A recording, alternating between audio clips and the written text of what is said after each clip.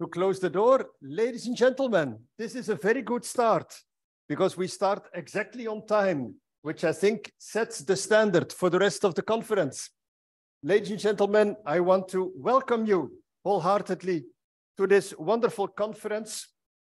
I saw everyone everywhere, signs through the building to the COMIP conference. So we are in the COMIP conference, but those who don't like abbreviations can also say that it's a conference on sustainable and digital competition on the merits. And it is a comparative and interdisciplinary perspective, as the title promises us, that Kalpana has so nicely put together. Ladies and gentlemen, I think we know that we all live in very exciting times. Just look around you. We see great challenges brought to us by the scary digitalization, robotics, big tech, platforms, AI, cybersecurity risks. It was even on the news this week in the Netherlands that we risk that AI may wipe out the existence of man.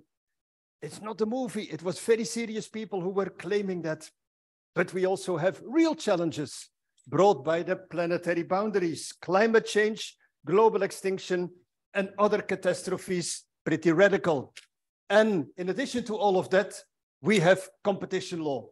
Competition law trying to deal with all of these challenges, and competition law asking the question, should we change? How can we deal with all of these challenges, and what does it mean for the shape of competition law? Dear colleagues, combining all of these, let's say the global challenges in sustainability and digitalization and competition law for one person is virtually impossible. There is only one person who can do that, and she is called Dr. Kalpana.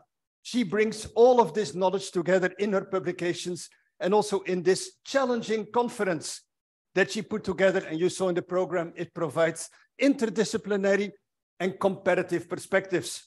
Now, she's really the grand lady who organizes this whole conference. You may therefore ask, Michael, what are you doing there? If she organized everything, why do you do the welcome word? Well, there is a very simple answer to that. Kalpana told me honestly, she needed an old, gray, serious-looking professor who could put on a suit and a tie because that would make the whole conference look a little bit more serious.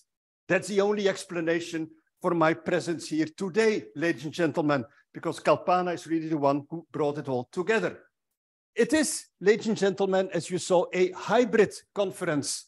So people are following us also on the electronic highway. And still, we are having a feeling of being a little bit excited. We still say to each other, how nice is it to see real people, to be able to sit next to each other and without any distancing. And we are enjoying it. And we will even celebrate. We will really enjoy. We are sitting in one of the nicest rooms, I think, of the law faculty, not only because this is the formal building where the provincial parliament of Limburg used to come together many years when it was still in the hands of the province. But in addition, it is one of the buildings where it remains cool, relatively cool, whereas the other buildings here in the building are the other rooms are pretty horrible. Now, Dr. Kalpana organized wonderful side events for us to make this an attractive event. Even a romantic boat trip on the river Meuse. If you stay until tomorrow, you will get on the boat. And tonight, a dinner in a very real romantic place. We go to a Roman bath, the only real Roman bath in Maastricht. So I think that's pretty spectacular. It is nice to see so many people we know, to see friends coming back, old friends from Maastricht coming back to their roots in Maastricht, which is a big pleasure. So I think I saw the program that we will all have a lot of fun and that we will enjoy. There are many exciting panels. You know, ladies and gentlemen, that Dr. Kalpana can be nice, but she can also be very severe. And she provided me very clear instructions. And so I will follow those in order to avoid that I would get the anger of Dr. Kalpana over me. What were her instructions? Here they follow. Each panel consists of 3 speakers, not being the plenary sessions, but the other panels. The duration per panel is an hour and a half. In other words, exactly 90 minutes. That means for each paper, we have 30 minutes. And now it's important Presentation is exactly 15 minutes. Then we have a discussion of 8 minutes. And if all goes well, we still have time for general comments, 7 minutes general discussion. And then Campana writes, tell them all the panels must absolutely run in time. So chairs and presenters, watch your clock, otherwise you know what will happen. The place for the panels is mentioned on the very first page. We see that most of them are here. This is called Statenzaal. This is this wonderful place. Then there is also parallel sessions in C1306, which is just down the hall here on the same level. And some parallel sessions are in 0118. That is on the first floor, a bit further down, but there will be student assistants who will guide you exactly in the right direction. So normally all will go well. We are very happy that we also have three keynotes by Liane Wiseman, by Dan Rubinfeld, a very known scholar in the field of law and economics. Welcome. Good to see that you came all the way from Rotterdam and that you made it. Always wonderful to see our speakers coming in. Pim, welcome to Maastricht as well. And the final speech will be given by Martijn Snoep. Very important person, was the manager of the largest law firm in the Netherlands and now a very important function at the competition authority. So we're very happy that Campana was able to seduce all of these important people to hold the plenary lectures. Ladies and gentlemen, I will start by giving the good example. I had 15 minutes. Campana, will you note that I only used 7? Because now we immediately start with the very first plenary session 1, which is called Green and Geopolitical Considerations. As you see on the program, I'm supposed to chair that one. And we have no one less than, I may say, our very own Rogier Creemers. Now, Rogier, for me, is very important. Why? He has been my teacher of Chinese. I'm not going to try my Chinese because I would embarrass him. But in addition to being an excellent, I would say, almost native speaker, the Chinese can confirm, of Chinese, he is also an excellent scholar in many domains, from competition law, privatization, a very broad interest.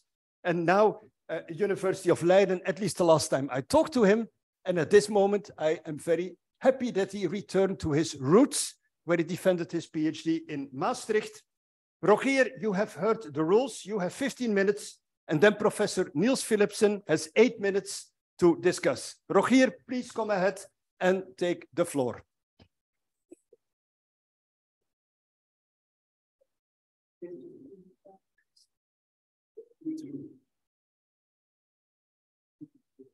Do your best. I have been informed that I have a loud and carrying voice, but I think I will still need to use the microphone for the people who are following online, correct? Thank you very much, Campana and Elke and everybody on the team for your invitation. Thank you, Michael. It is very good to see you again. And indeed, as an old timer, may I remark that your tie is surprisingly serious for your doing indeed. Normally, I could come to a conference and be reliably certain that I would always only be wearing the second funniest tie, but those days apparently are over. And thank you indeed to Dutch traffic, which cleared up for me enough to drive over here from Leiden on time. Coming back to Maastricht always feels a little bit like returning home. As Michael said, I defended my PhD here in the spring of 2012. Then I was working on China and intellectual property rights. But at the same time, I hope you will forgive me that when I say that in this competition, I also feel a little bit out of sorts. Because the problem is that, you know, I do Chinese legal research, and where very many people would focus on doctrinal aspects of law, or how does the Chinese legislator define particular terms, how do Chinese courts interpret particular terms, you know, the bread and butter of, shall we say, hardcore black letter legal research. What I try to do a little bit more is sort of focus on the China aspect of Chinese law. Currently, I'm housed in a humanities department China studies section. So essentially, the main question leading my research is not what does this tell us about law, but what does this tell us about China? So what I'm going to try to do today is invert that a little bit and think together with you about what Chinese evolutions in the regulation, most notably of the large platform companies that have come to dominate its online sphere. We've seen a massive regulatory campaign taking place against them starting in the autumn of 2020. What does that tell us about more broadly how we can think creatively about developing what I think is really necessary, comparative perspectives, not just about competition law, but even broadly what markets are. And this is one big starting point that I think we really need to think about. Let's make no bones about it. The People's Republic of China is a one-party state governed by the Communist Party of China, which isn't committed to any particular form of socioeconomic organization. Rather, it creatively uses particular mechanisms and forms of socioeconomic organizations as instruments to realize its broad political goals. And what I'm going to argue is that the development of competition law and more broadly market regulation in the online platform sector reflects a shift in priorities that is happening in China, and which therefore are to a very significant degree China specific. But at the same time, those evolutions are not just taking place in China, and many of the factors driving them aren't just taking place in China.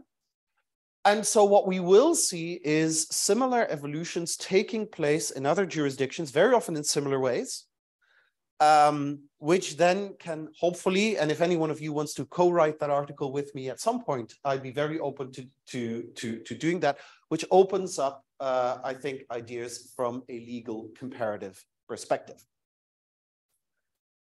So empirically speaking, what is it that we're talking about? From about the autumn of 2020 onwards, the Chinese government has issued one piece of legislation and regulation after another targeting China's large platform companies. Some people call this the tech crackdown. And this is part of a standard narrative which one sees very often in media, but also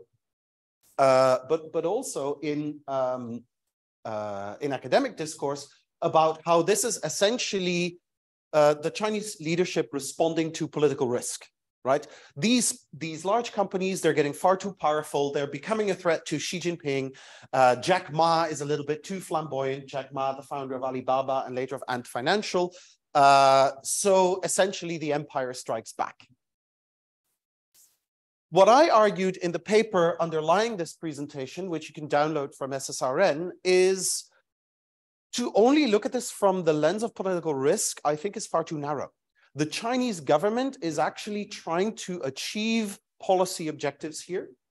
And these policy objectives are informed by a changing perception of the nature of development and of the role of economic growth in that. And I think we have criminally underestimated this in our analysis of Chinese politics, which tend to focus just on, Xi Jinping and authoritarians are gonna authoritarian. And what I would argue is, having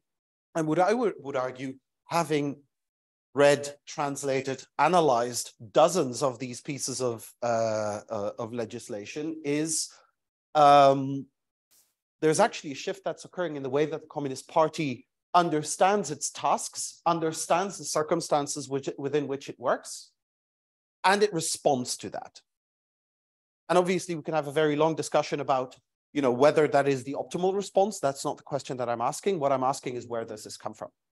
And it comes from a number of factors that all make the Communist Party realize that the focus on economic growth, which has been its prime concern since the late 1970s, is no longer appropriate. Right? Since the 1970s, the Communist Party of China has essentially had two priorities. Stay in power, obviously, maintain the integrity and the authority of the regime. But that's pretty much true for any party or individual in power, so it's not really analytically useful.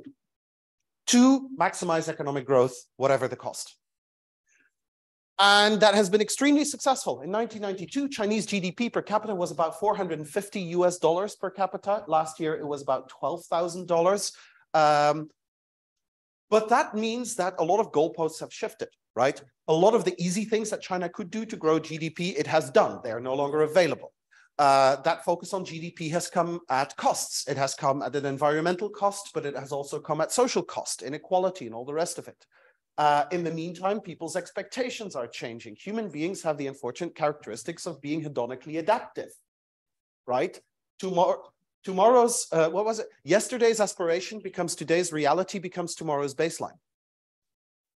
So, and what we are seeing is that a growth model that is based on essentially the success of financialized Anglo-Saxon capitalism, because that's where China exports to, you know, the moment that the financial crisis hits, that comes under threat. And so China spends a good part of the last decade finding a new way forward in how it needs to deal with development. And how does it do so? Well, first, it essentially officially reprioritizes. I could give you a long ideological discussion about how this works in Marxist theory, but you've barely come out of bed. I don't want to send you back there. But the point is, the Communist Party itself says economic growth, it will still be important, but it is no longer going to be the sole priority. We are also going to prioritize other aspects of social well-being. And we are going to try and solve many of the imbalances that have emerged in our economy. That has all kinds of very difficult political consequences. What that means, though, is that you can no longer simply say that because a company generates GDP, that the government should let it slide, right? Government departments up and down the hierarchy are tasked with balancing growth considerations with other considerations. And I would argue that the regulatory campaign that we see against the platform company is the first major manifestation of this political shift, which is ratified at the 19th Party Congress of 2017. And that's really, after 2017, that's where you already start seeing the buildup that then, you know, really explodes in 2020.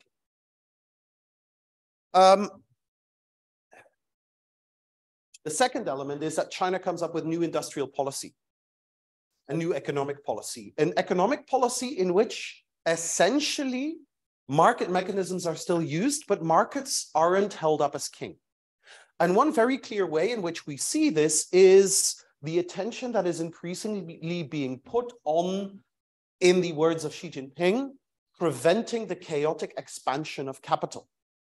The Communist Party has learned that from the great financial crisis, the Communist Party has learned that if the financial system becomes a locus of capital accumulation in its own right, rather than the handmaiden of the real quote-unquote economy, that leads to instability. And if you are a somewhat competent authoritarian single-party state, instability is the very thing you do not want. Right? You want to prevent macroeconomic risks. You want to prevent the enormous buildup of systemic instability that resulted in our financial crisis in 2008. And so China forswears the financialization of capitalism. So that means that one avenue of growth is simply cut off. It also has major impacts on the fintech sector, but that's a different discussion that we can certainly have over a beer later on. So what then happens to the platform economy? What I would argue is that regulation takes place in 6 categories. One, stuff the party was going to do anyway, most notably content control. Communist Party of China has been heavily controlling content since before the internet existed. And with every single new form of content generation, production, distribution, generative AI, for content, or AI recommendation algorithms for delivery and distribution, every single time there's a new piece of regulation come out, you can put your watch on it, which is also incidentally why China is the leader at this point in time in generative AI regulation. A second element is preventing macroeconomic instability. China has completely banned cryptocurrencies, for instance, and China has extremely heavily regulated fintech. And why is that? Fintech in China is quite unique. In contrast to the Netherlands, Western Europe, the United States, China didn't have a modern banking system. So fintech companies took on a lot of the roles that banks play here when it comes to payment. The government was fine with payment. That's just moving money around. What it wasn't fine with was extending credit and wealth management, which has an impact on the money supply. And so they moved in very heavily there, because essentially you had large fintech companies behaving as unrestricted monopolists. Competition law, right? Or unregulated monopolies and oligopolies. And so in essence, this is the first question I think that's really interesting from a competition perspective. When we are in digital markets dealing with new activities, right? How do we understand them? What the Chinese government has done is to say, if it looks like a bank, acts like a bank, smells like a bank, it is a bank, it's not licensed like a bank, we're going to come down on you like a ton of bricks, right? So that is the first question. How do we regulate emerging companies doing businesses? And that can be very impactful, right? The difference between Tesla being worth more than the entire car, than the rest of the car manufacturing industry put together, and essentially Elon Musk taking a major haircut, is the question, is Tesla a tech firm, or is Tesla a car manufacturer and actually not really a good one? Somewhat mediocre one. But anyway, second element, which already has elements of competition regulation in there, is preventing macroeconomic risk. Third element is dealing with social concerns, right? Protecting the rights of gig workers, for instance, but also, and again, comparative element here, in a day and age where all the research is clear that that exposure to social media has a phenomenally negative impact on the mental health of people, particularly young women. In China, they say basta, but then they say it in Chinese, 够了吧. And they come in very harshly on requiring all of these apps to have special youth modes and much stricter content regulations. That brings us to number 4, and that's actually a really interesting consideration when it comes to industrial policy, which is to say that the Chinese government essentially wants to incentivize these companies to invest in actual technological development. Because what does the Chinese government say? It's very nice that you can now order your food on your phone, or you can do all of this e-commerce, but essentially this does not generate meaningfully important new sources of growth, right? This is just displacement. It doesn't really make a difference to the economy whether you order your 50 RMB t-shirt online or whether you go to a shop and buy it, right? It's just displacement of activities, and the way that platforms make money is essentially by taxing convenience. Right? They're extractive rather than additive. They're massive companies. We now want them to invest into actual technological breakthroughs and competences that will generate the overall that will increase the overall competitiveness, efficiency, and productivity of the Chinese economy in the times to come. Particularly, and here we come to category number 5, at a time of geopolitical risk. Right?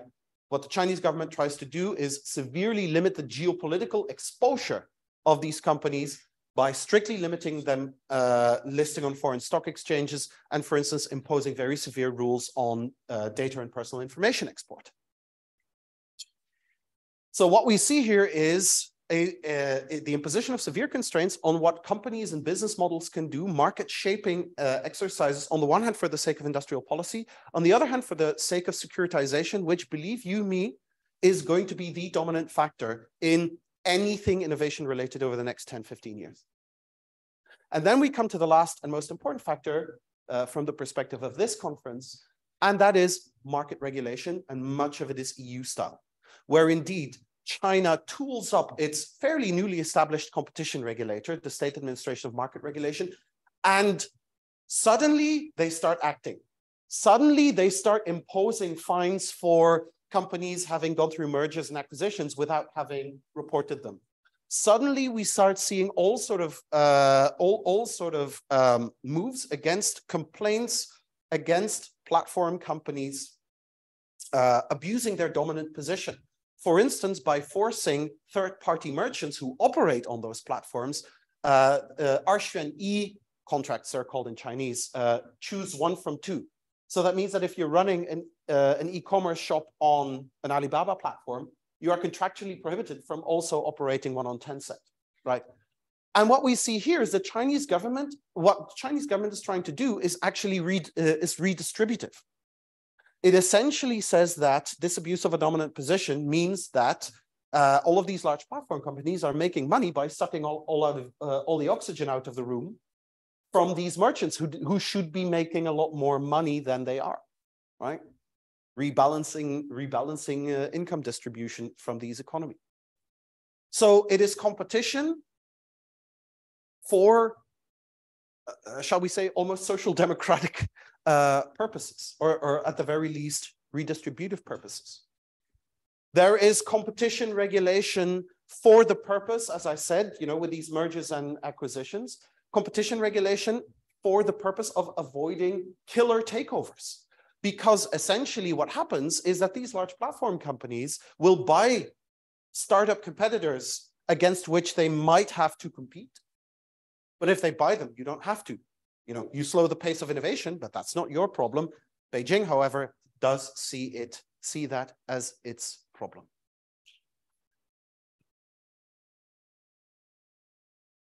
What you also see is competition law as a technological intervention to prevent lock-in effects. You may have heard of walled gardens. You know, if you have an iPhone, you are obliged to get your apps from the App Store, and the App Store actually has quite strict requirements and quite high charges for your app. China was a lot worse, right? You could not open a link to an Alibaba web shop in a 10-cent social media app. And again, this is what we're also seeing in Europe. China goes far more. It is mandating far more technological compatibility, interoperability, data portability between systems in order to make it far easier for this whole digital sphere to be interoperable. So these are just some illustrations that I wanted to give about how competition law has been used in China for very instrumental goals that are informed by a deeply political context. I'm sure, in fact, I'm reviewing a paper tomorrow that will go more deeply into some of the specific legal mechanisms, and I look very much forward to that discussion. What I just like to throw at you is, you know, what is the comparative question here? And I think there are a couple of things that we can think about. One, there is a very clear family resemblance between what the European Union is doing and what China is doing. The European Union's GDPR and the Chinese Personal Information Protection Law look like cousins. And many of the competition regulations and other market regulations in China bear a clear family resemblance to the Digital Markets and Services Acts, albeit founded on completely different principles. I think we can safely say that the fundamental right of privacy means something different in China. I think that there is a lot of fertile potential there for comparative research, particularly as the dominant focus of research is still with the US, which in very many ways is the backward outlier here. The second thing is, how do we think about these digital markets, where increasingly what we see is what I'm calling, for the time being, the process of grand normalization, where we're no longer saying these things are tech firms, but these things are firms and we're going to treat them as such. So you can no longer, if you're Uber, you can no longer sort of say, oh, we're a tech firm, we have a different employment model. No, your drivers are employees and you're going to treat them as such. Is there something in there in this broader process of normalization where we can make a theoretical contribution? With that, I hope you found this useful and interesting. Thank you again for the invitation, and I look forward to the rest of the day. Thank you. Thank you very much, Rogier. You haven't changed, and I'm very happy for that, to see that still you stand there, you walk around, and during 20 minutes instead of 15, but that's a detail, you provide us a wonderful overview of everything we always wanted to know about China and all the recent developments. Fascinating stories. I'm sure we can come back to it during the debate. I enjoyed it very much. Wonderful structure. And now we listen to some comments by Professor Niels Philipsen, connected to this institution and Erasmus School of Law. Thank you very much, Michael, and also Rogier, for your presentation and your paper, which I, of course, read with great interest. I'm standing here now rather than walking around because I'm looking at some notes. So my job was to discuss your paper. Of course, first and foremost, it was a very nice and interesting read, Rogier, as always. you put a bit more competition law in your presentation than was actually in the paper. But that's okay, because I thought, how can I discuss a paper like this, right? Because Rogier knows what's going on in China. I learned from it, right? It's mostly sociological, it's political science, at least what I read in the paper, not so much economics, but there is, of course, quite a bit on the legal developments there. There is one conclusion, though, that I share very much with you, and which is one that you didn't highlight today, but it's actually the conclusion of your paper, which is that you mentioned it. What happened in China is not really a tech crackdown. It's rather a rectification. The paper's title is even the Great Rectification, right? And well, in me as a discussant, probably you find someone who already agreed with you. So that makes it also difficult for me to go against that conclusion. So I'm not going to do that. Actually, I agree, and I see that many colleagues and also many commentators in the media think about this differently, but there are many underlying reasons that you presented nicely in the paper and also today that explain that it's actually a part of a trend. It's not something sudden that happens in China. So what am I going to do then in the few minutes that I have here? I thought I'm going to extend a little bit on the competition law part, right? You discussed more of that today, but what I'm proposing here is something different. I will also ask you 2 questions at the end. So what I'm going to do is compare a bit the Chinese competition law, where it stands and how it developed with, compare that to the EU's situation. We did some research, a former PhD researcher of mine, Wu Chen, known to quite some people in the room, and me, about the Android case, the Google Android in the EU that everyone knows, right? So it's on tying. And it's the Tencent case, Tencent Qihou case, which is also on tying, tying virus scanners to instant messaging services. And Tencent is the huge company, Rogier already referred to it, behind WeChat and all of these platforms. Interestingly, the Chinese outcome there was quite lenient and in line with what economists would predict, actually. So it was lenient on the companies. And we know that in the EU, the Google Android case was decided differently. Now, why do I pick up this? It's just 2 cases. Of course, you cannot draw conclusions from just 2 cases. We looked at several others as well. But what I'd like to share with you is our explanations why the Chinese, this was before the Great Rectification, were milder, seemingly milder on their own big tech platforms than the EU was at foreign big tech platforms in the Google Android case. I have to also tell you that this case in China was dealt with by the Supreme People's Court, so it was a private enforcement case. But what we actually found for many of the cases happening in China is that there was a tendency until recently to avoid false positives, right? Because, and we had lots of proof for that. There was a higher threshold for proving foreclosure of competitors. So for a dominant undertaking, it was easier to get away, right? Also proving pro-competitive effects of your practices was easier in China, easier to justify under the Supreme People's Court test than what we see under the Commission's approach in several of these cases. So the avoidance of false positives was a conclusion we were drawing in this paper. Why? Well, China is a late starter, both in competition law, right? The AML competition law was introduced in 1998. Also in the regulation of digital markets, even though they do go all the way now, clearly. I agree with Rogier on that. So probably because they were a late starter, they accepted economics from the beginning. In the EU, of course, we know EU competition policy is probably the least economics-based if you compare that to the US, but also with China. In China, it was easier to do. They didn't have to care about internal market goals, right? From the beginning, they could just look at practices both from the EU and from the US. And in that sense, maybe you can also conclude that avoiding the risk of false positives in line with some economics, efficiency defenses and all of that can be explained. Right, and the EU policy, I don't have to tell anyone here, is still based to a large extent on the order liberalism and internal market policy. Right, also in China, strangely, I mean, we say they are more in line with economics predictions. That doesn't mean that they used economics a lot, right? We found actually that because there was not so much experience in the Supreme People's Court, but also in the agencies, up until recently, there was a lack of staff, right? So now we have the SAMR, so this is a huge organization, but always the problem in China has been too little money, too little people, right? So that explains, at least until recently, what happened.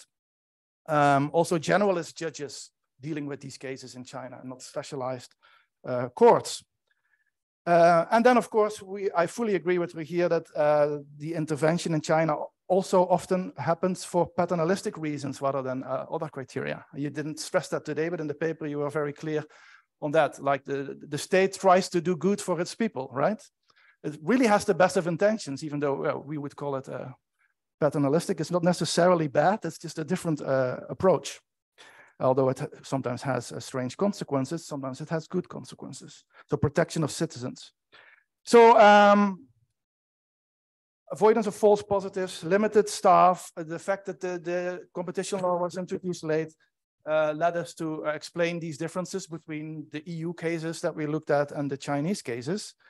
There's another element I can add, and Kana Zhang is in the room, which has to do with the type of regulation that China is using still today. If we look at competition and the regulation of digital markets, right, there's a lot of law that's on data protection, it's on privacy, on algorithm recommendations, so on the technology itself. But if you look at what we have in EU, the DMA, a Digital Markets Act, something like that is not hard law in China. It's actually still soft law. There's a guidelines on the platform economy. So here we see indeed, again, a proof that the competition law is a bit outside of that system of hard law, at least for the abuse of dominance practices and all of that. Right, so basically that brings me to my two questions. I will finish up here and leave for some room for others to reflect on this. So do you agree with the first question is, do you agree with my interpretation that competition law is indeed a separate area, that all of the let's say rectifications are mostly outside of that, right? Outside of competition law proper anyway. So more to be found in data protection, et cetera, et cetera.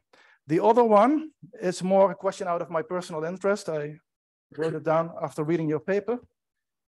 The changing goals in China, right, introduced by the 14th five-year plan quite recently. You mentioned it today.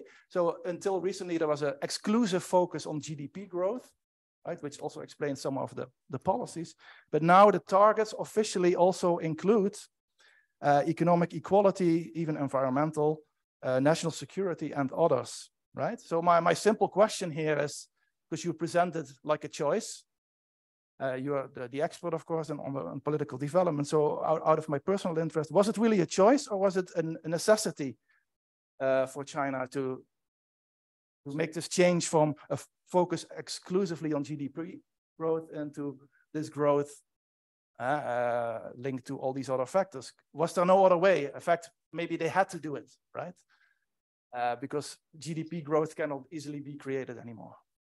So it's not really a choice then, right?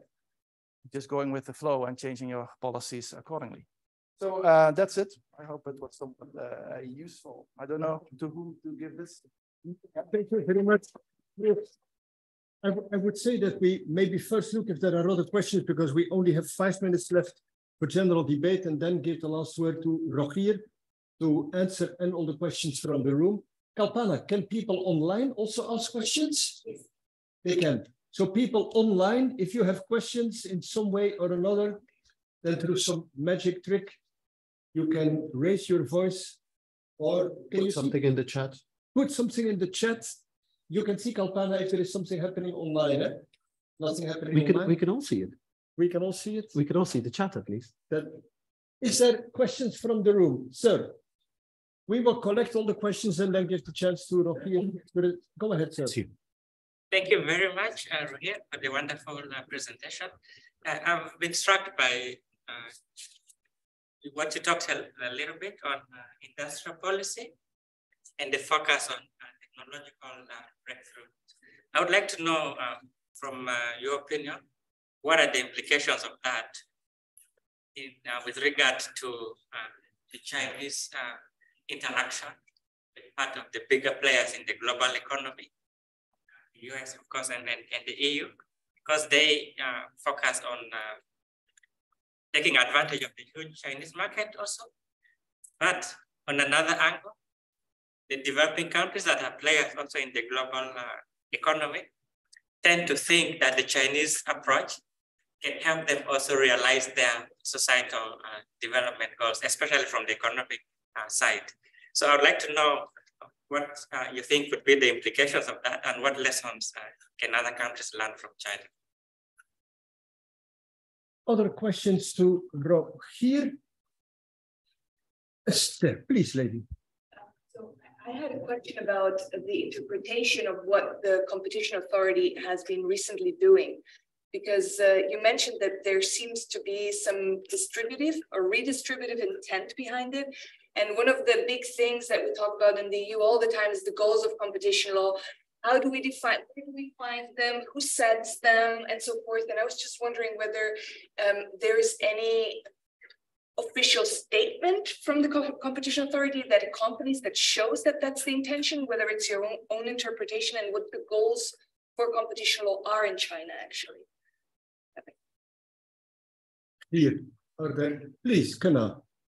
Thank you for your interesting presentation. My question is that possible for the EU and China to learn from each other in regulating the digital markets? Although they may have some differences in political analysis, political aspects. Thank you very much. And the first. Thank you. And the further question is that from your perspective, what China can learn from the EU in regulating these big tech firms, and what's the Brussels effects towards China in the development of digital markets and also in the regulating the gatekeepers in China. Thank you very much. Very much. Yes, we need to think about that. We always use the mic. You also had a question? Oh, no, you just take the mic. Okay, great. If you're very quick. Hello, thank you for your presentation. I'm a PhD candidate specialized in IP at Maastricht University. I'm very surprised that you pointed out that that China has a radical policy change regarding the financial regulating the financial market.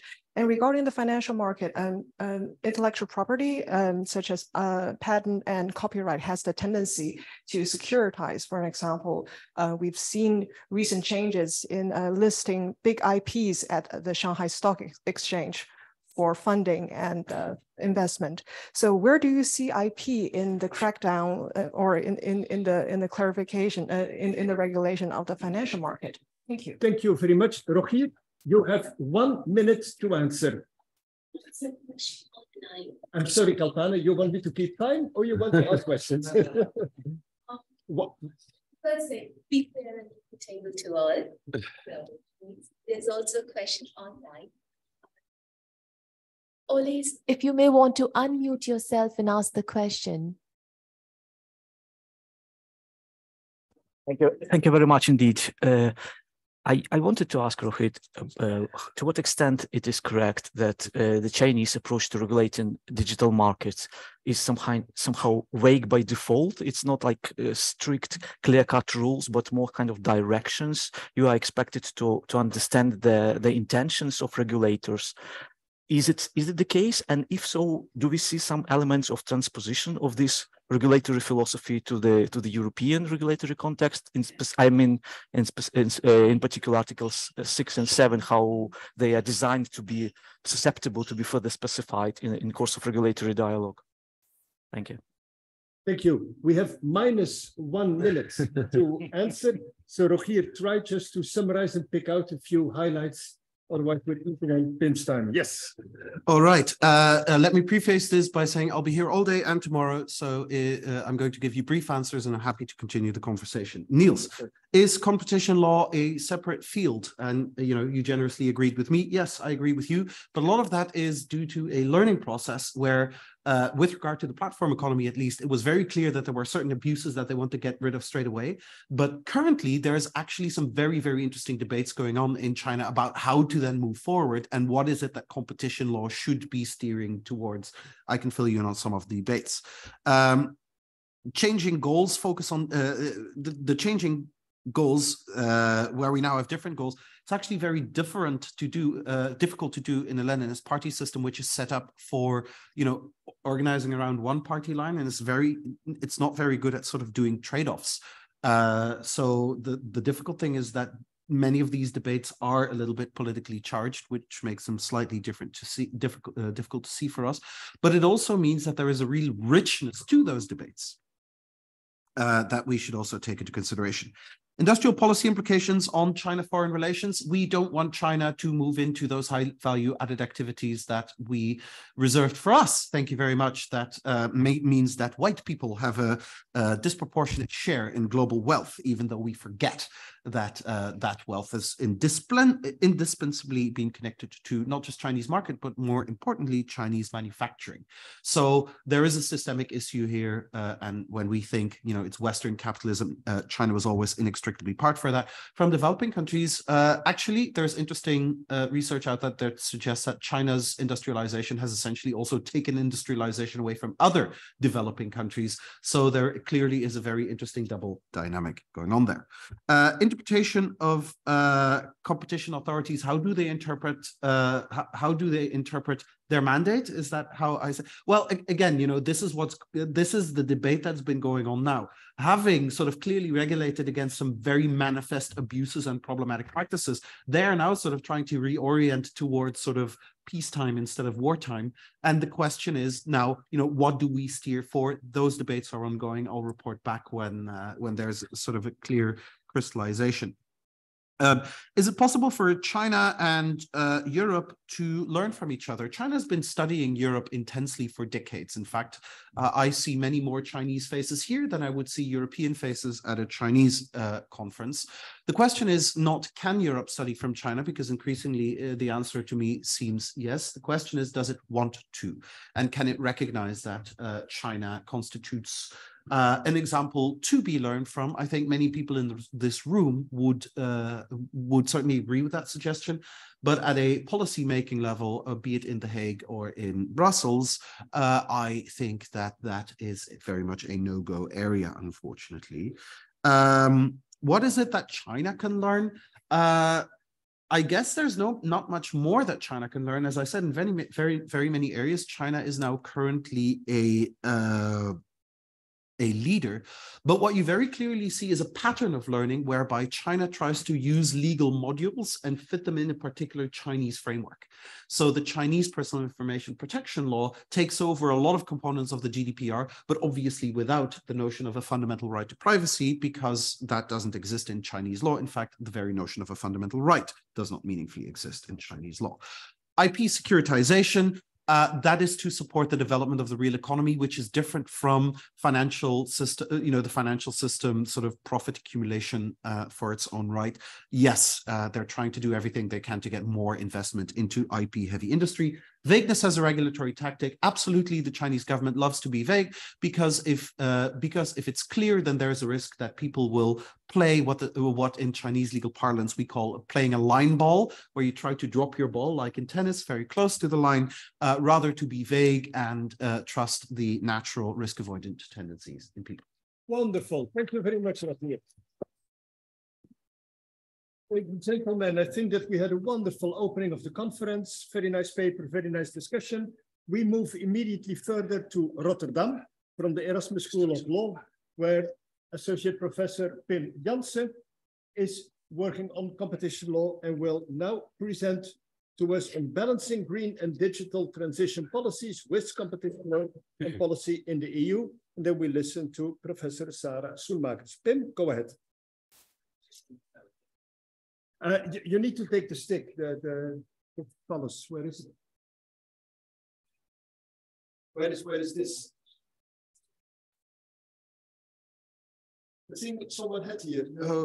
Was it Kana who had it, or The phallus. the microphone? The microphone. Ah, that's it, yeah. That thing doesn't work. Yeah. The slides.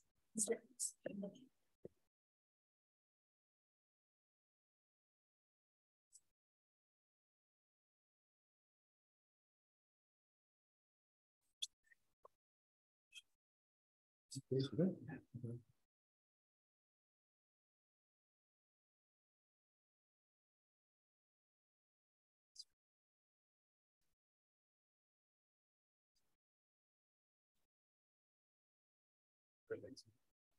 Thank you very much. Thank you, Opana, for Opana, it's not working. The mic. Okay. Does it work? Yeah, it works. Thank you very much. Thank you, Opana, for hosting this wonderful event again, and thank you for inviting me.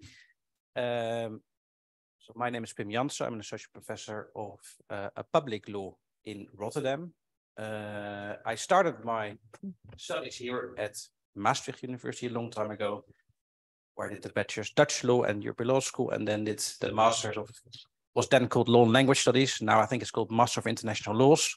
Wonderful, wonderful program. Last year, I discussed a topic which could have been relevant this year as well. It was about RPM and e-commerce after the founding decision of the Dutch Authority for Consumers and Market.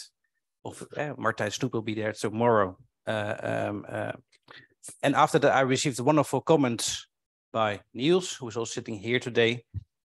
This year, my focus will be quite different. I'll be exploring the quite delicate equilibrium that must be struck between, on the one hand, green and digital transition policies, which are both a form of industrial policy, and competition law and policy in the EU. And I must say, it has been a pleasure to listen to Rogier about industrial policy in China, and I think it's time that we collaborate together on this.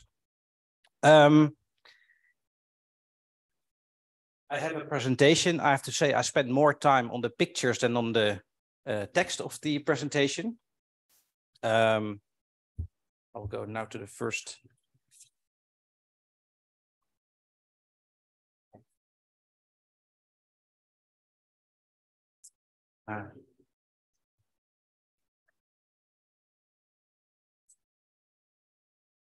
Yeah, perfect, perfect. The fact that I focus both on green and digital transition is not a coincidence, because it's aligned with EU strategic vision as outlined in its 2020 industrial policy communication on a new industrial strategy for Europe. And in this communication, the Commission laid the foundations for an industrial policy that would support what they refer to as a twin transition to digital and green economy, to make EU's industry more competitive globally. And I know you can have endless discussions on what competitiveness means from an economics perspective. And this is also important to enhance Europe's open strategic autonomy. And so there is an important geopolitical element in this. So what is the green transition? It's very broad. It's embodied in the European Green Deal strategy and the European climate law, and it seeks to make the EU climate neutral by 2050. And it encompasses a broad range of initiatives. And importantly, this transition is not just about mitigating climate change.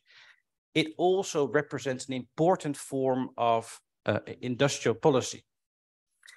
By transitioning to neutral technologies and industries, the EU aims to boost its international competitiveness and also to reduce its dependencies. And part of this is the EU, to some extent, put their money where their mouth is. They adopted a European Green Deal investment plan, which is the financial pillar of the European Green Deal. And it will be supported by the Invest EU scheme. And reference can also be made to the Net Zero Industry Act and the Fit for 55 package that focuses on decarbonizing EU industry. And of course, the EU is not alone in this regard. Other world regions, such as the US and China and other areas, are heavily investing and rolling out support measures to change the structure of their economy as well. For example, the US Inflation Reduction Act will mobilize over 360 billion by 2032. And Japan's Green Transformation Plan aims to raise 140 billion euro, at least equivalent in Japanese yen. Of course, the digital transition at the same time is about harnessing the power of digital technologies to drive innovation, but also again for economic growth. So it's also a very important industrial policy tool. As I said, as part of this, it's an industrial policy tool, but at the same time, it's also meant to limit strategic dependencies.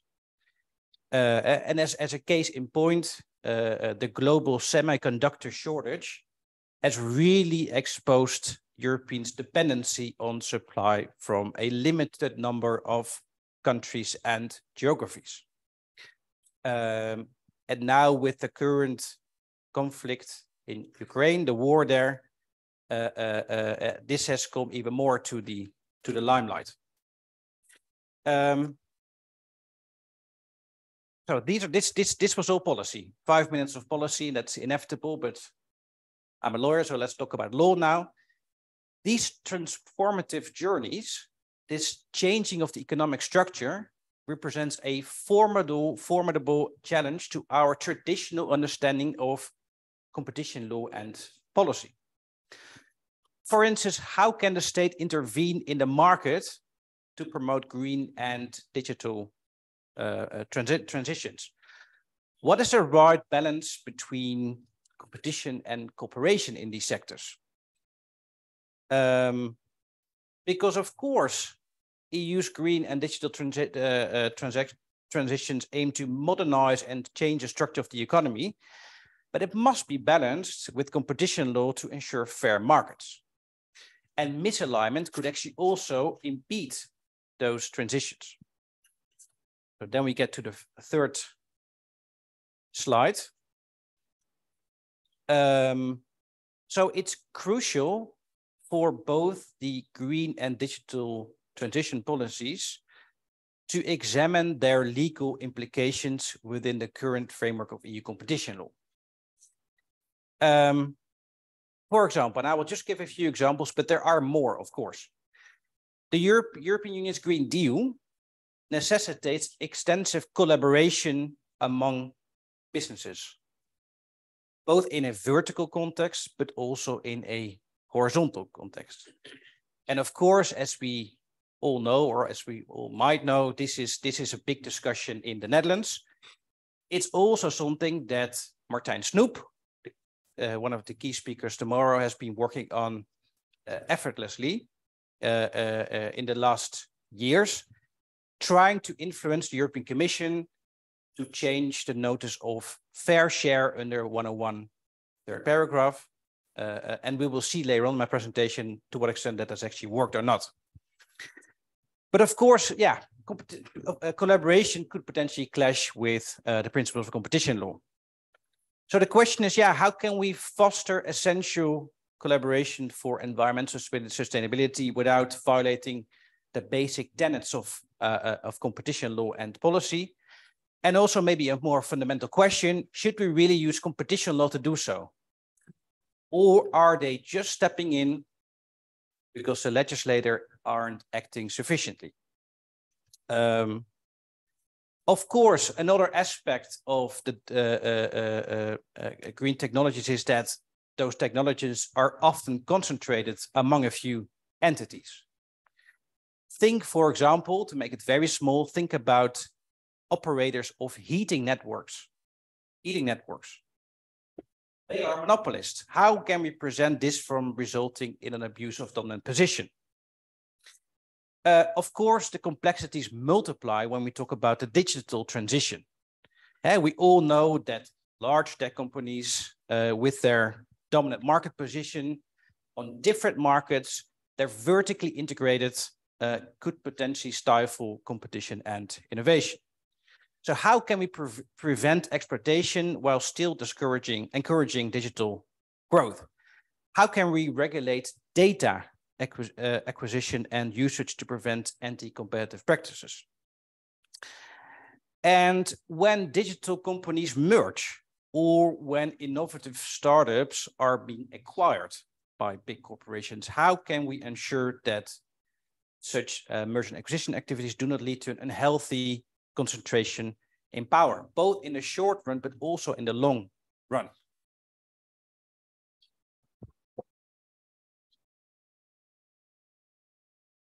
And then there's an extra dimension. Of course, the intersection between green and digital transition presents its own unique set of challenges.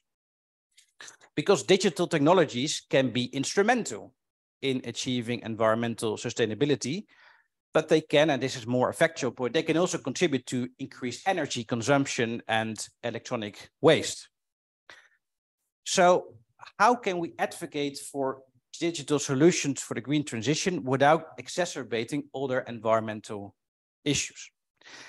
And lastly, of course, it's something that I raised already briefly, the role of state aid in both green and digital transitions is a matter of course, significant consideration.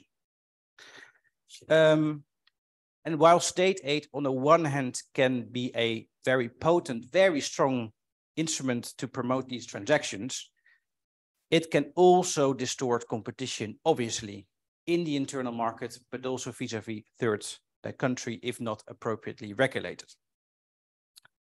And then a second point is, a next question is, how do these new technologies and digital market change the interaction between industrial policy, competition policy, and importantly, lastly, the strategic autonomy? Because increasingly, as we all know, new technologies and new markets have raised important questions about strategic autonomy, privacy, but also national security. Because increasingly, non-state actors like industrial or financial or technological firms are also now resorting more and more to the strategic logic of geoeconomics. So these and other developments are really paving the way for a new generation of geoeconomic practice and theory. And the question is how to regulate this inside or outside competition law. And well, and able to answer all those questions that are raised, reference can be made, of course, both to competition law and ex-ante regulation, where monopolists or parties with high market shares are being regulated to make sure that they operate as if they were competition. Of course, it's very similar to the ex-ante regulation that we already saw in formerly monopolized sectors in the economy, like the telecom sector and other sectors. And the fact is, in all of these domains, there are so many new developments which have a direct or indirect bearing on the green and digital transformation strategies in the context of competition law and policy. And sometimes for a competition lawyer nowadays, it can be almost overwhelming to follow all of them. For example, as was already mentioned, the DMA and the DSA, they regulate digital platforms and services, promoting fair competition and innovation. Then there is, for example, the EU Chips Act, which is a proposal, quite a recent proposal to boost semiconductor production with the ambition to turn around, to make sure that it doubles the European share in global semiconductor production. And this is very much stimulated by companies like ASML. They wrote position papers on this, about the importance. Think, for example, about also the new vertical block exemption regulation and the new guidelines, which provide more clearer rules on some aspects, maybe less clear rules on other aspects, and also focus on digitalization and green transition. Think about the revised horizontal block exemption and the vertical and the horizontal guidelines, which explicitly state as their aims encouraging of R&D and focus on R&D and focus on green transition. 1 minute? Okay. Think also, for example, about the new rules on foreign direct investment. Of course, we all know the EU rules on foreign direct investment, which were not very spectacular and nothing like the CFIUS, the Committee on Foreign Investment in the US, which is quite potent, but has resulted in a very strong network of national foreign direct investment systems, including the Netherlands. It was launched this year. And think about, for example, the foreign subsidies regulation, which prevents distortions caused by foreign subsidies. Yeah, I think I'll leave it here, because the only thing I was still wanted to discuss was the following, was basically the new horizontal rules, which entered into force the 1st of June. So they're very new. And an explicit aim of these new rules is to help the digital and green transition of the EU. And I would say the main two takeaways are that, first of all, there is now a new block exemption regulation for R&D. A very complex one, but for the first time, there is also now a whole chapter on R&D agreements in the horizontal guidelines. Second issue is, and there I will conclude, the second issue is that there's now a new chapter, a full chapter on sustainability. There's a full chapter on sustainability. But if you read it through, it goes quite far. But in a way, it's also a little bit disappointing. It's a little bit disappointing. Where the Dutch ACM went as far as to say that benefits for society as a whole can triumph the negative externalities, the negative effect on competition for the consumers in question, to the extent that the consumers in question get the same fair share as the rest of people in the economy. Restrictions on competition for environmental damage agreements are justified.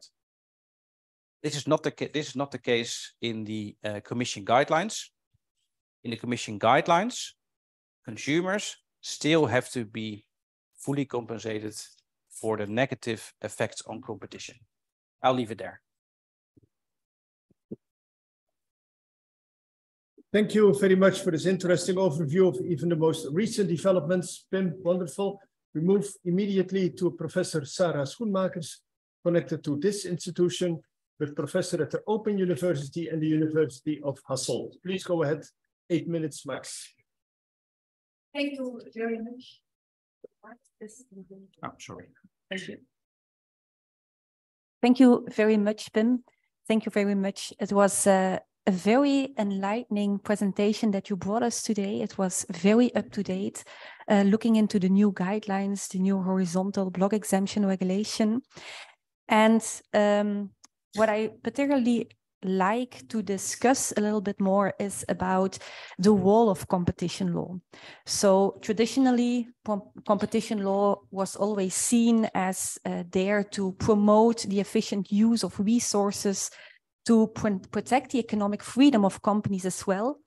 And you now see that it is really pluralist. It has many, many different objectives, for example, sustainability, but also promoting SMEs. It is about fairness. And that is something that we see not only in competition law, but also in many other areas of EU law, such as public procurement law, where this is also very high on the agenda. So we see that companies are now expected to work together to respond to sustainability challenges, that they are always stimulated, because it is said you are the ones who can provide important contributions to sustainability. But of course, companies who are then going to react to that, they are often faced with the first mover disadvantages, because of course, making these products sustainable, that costs a lot of money. Consumers are often not aware about the additional added values that there are. So you also always need businesses who have long-term views. So what we do not want is that competition law is going to be seen as a barrier to these industry initiatives, that competition law is going to punish companies if they make some agreements to promote sustainable products. And that is where these horizontal block exemption regulations and these guidelines come in, because they are actually saying what is allowed. If you make an agreement with another company promoting sustainability, then we are not going to see that this is a violation of Article 101, paragraph 1, or at least we are going to say that it is justified on the basis of Article 101, paragraph 3, or on the basis of the specific block exemption regulation.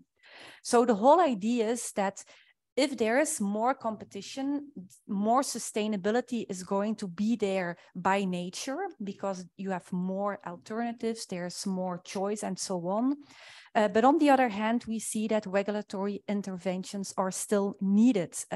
In essence, they are always considered to be the preferred instrument, not only because they can make it happen. All the environmental laws are really hardcore targets. They are also seen, for me at least, they are seen as something that brings about less insecurity, while I think that competition law is always bringing about more insecurity, because you don't know what a court or the European Commission is actually going to say. So you could argue that we still would need to prefer regulatory intervention before we look at competition law. So when you look at competition law, it is actually acting from two different points of view. It can be seen as a sword. Some agreements are forbidden. Some sustainability agreements are forbidden. But on the other hand, it is also seen as a shield, because under the scope of Article 101, paragraph 3, these block exemption regulations are actually shielding companies from actually being targeted by a competition authority. And in Article 101.3, you see that these sustainability concerns are always looked at from a consumer welfare analysis, as Pim also just mentioned.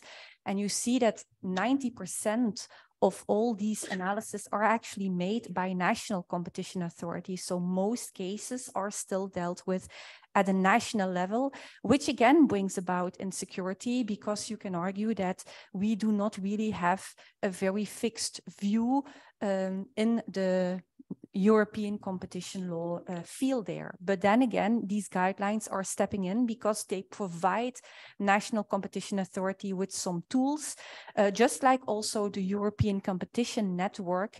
The ECN Plus network has many added value in that regard. So when I was thinking about this, I also had to think about a few cases.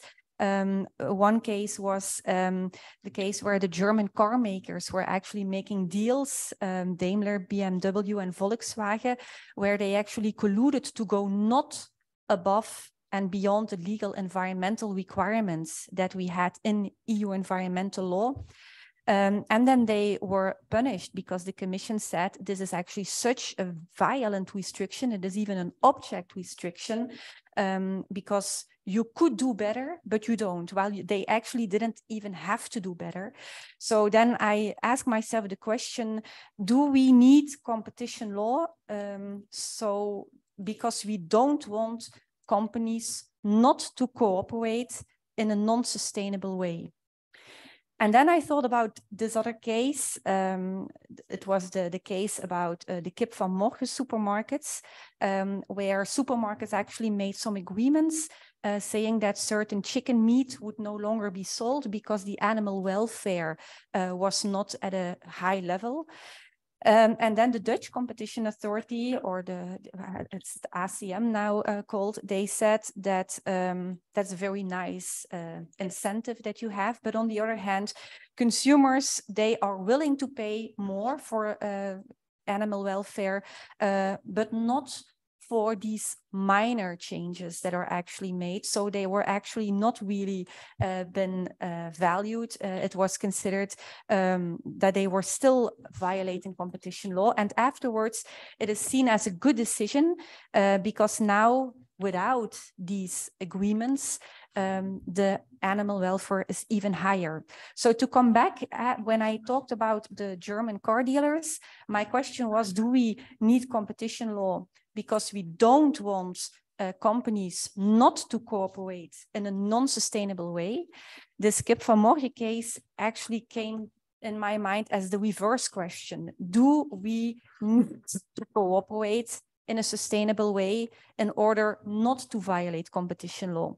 And I'm wondering whether it is the same question or whether it is actually a different question. Do we need to cooperate in a sustainable way in order not to violate competition law? Or do we not to cooperate in a non-sustainable way in order not to violate competition law? So these are my main questions. Very, very short. Is you were saying the EU is actually aiming to be the first climate neutral continent by 2050. You also refer to the US and Japan. And I was wondering, we want to be the first, so it still feels as if we are ahead of everyone. What is this going to do for the competitive position of our companies? Are we going to expect more spillovers, or are we going to be faced with a lot of bankruptcies? And then by saying that we are so green, that we are doing so well, we see the Commission is often first listening to what do consumers want? Do they really want more green elements? But on the other hand, all these consultancy firms are often paid by the Commission. So can we really trust what the consultancy firms are saying? And that is also a highly living debate at the moment. Finally, do we have a democracy, a legitimacy problem? Because all these national competition authorities, they are not democratically elected. They are making huge decisions. And you refer to the Dutch competition authority, who actually said, we should not care about whether it is good for the consumers, but we have to look at whether it is good for society in general. While the Commission, even in the guidelines that you refer to, is still looking at the consumer perspective and not at the full the whole society perspective. So these were my comments. Thank you very much, Pim. Thank you very much, Sarah. We're running a little bit in reserve time, so I'm looking if there are any pressing questions from the room or in the chat online. Then please.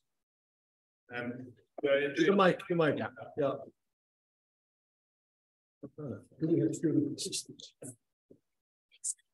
Thanks. Another question with that? But go ahead. Jure Novak, I just had a question, and I think it's something that came to me while you were speaking, and it's actually a question that comes up all the time. We always say, well, it's better that the regulator does it, and I'm like not necessarily guilty, but I say sometimes the same thing. But as Pim was talking about this, I was thinking, the legislator is not regulating enough. That's essentially the claim. But is that not something that we competition lawyers just like say so easily? It's this kind of question that we don't ask. Can the regulator the legislator regulate all those things? Should they? And I think those are sometimes questions we forget. We make it possibly easy for ourselves to say, well, this is not our problem. That's someone else's problem. And then the comparison between those two problems, we don't do that so often. So I was just like wondering whether the legislator can actually regulate all these questions. That's a very relevant question. Thank you very much. One comment here. As well, okay, thank you. So my question and probably the part of the legal side of my question has already been covered by the discussant. However, I was interested whether the integration in the sustainability in the competition law and these barriers, how would it play the role in the context of the global picture for the EU competition industries? So will it be the threshold for a global context, or will it just be the another barrier to cover, and then probably we will succeed there somewhere? Thank you very much. Then we now give 1 minute to Pim, if he gets the mic, to answer the question. Thank you very much. Go ahead, Pim. Thank you. Very pertinent questions. First, to react to Sarah, I see the Dutch chicken of tomorrow a little bit different. So their consumers were unwilling they didn't sufficiently appreciate the environmental, the positive environmental effects for society as a whole in the context of the purchase price. And that's why the ACM said no. They got a lot of criticism for it. And I think that's one of the main reasons why they have come up with the new guidelines on sustainability, where they go a lot further than before. And it's true, like last year, they presented an economic report which said, yeah, we didn't really need that agreement at the time, because nowadays there's more sustainable chicken than ever before. Of course, that report doesn't say anything. Maybe it would have been there much quicker already with the agreement. I think a fundamental question, and that's something that you raise, is, yeah, you said, do we need to use competition for that? And then you said, yeah, but maybe it's too easy to just look to the regulator. I think it's a difficult question. I think if you look at it if you look, for example, to the Netherlands is bound, as all the other member states, to certain environmental objectives. So you could argue that each and every state organ is obliged to help where possible from a legal perspective.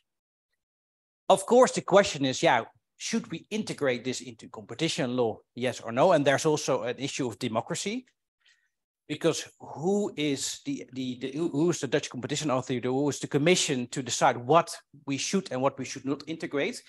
Is it part of their mandate? You've got very similar questions, for example, when it comes to the ACB. They focus on sustainability as well. But is it even part of their legal mandate? There's a lot of discussion about that. It's actually a very similar discussion.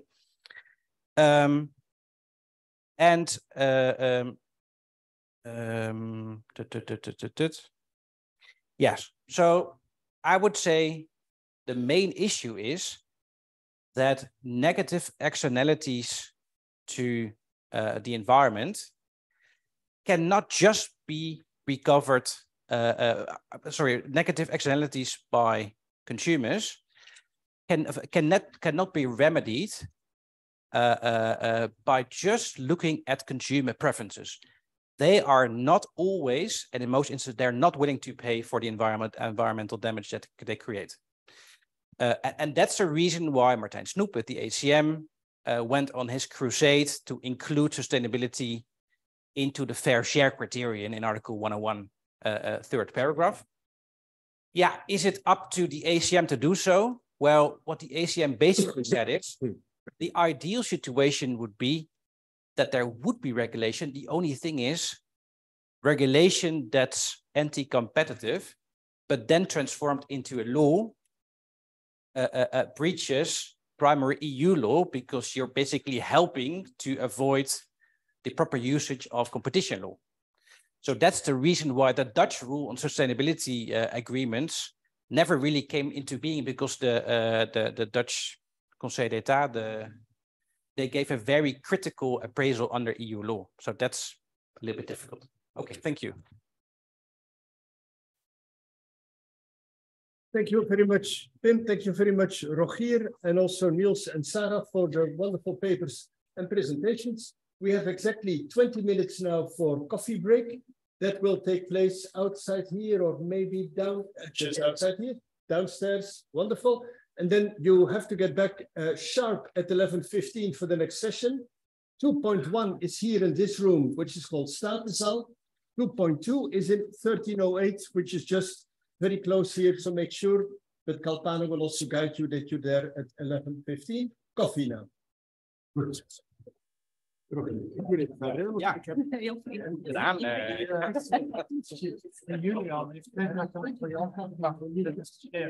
Jan heeft het zo mooi gedaan, maar het is wel verschillende categorieën.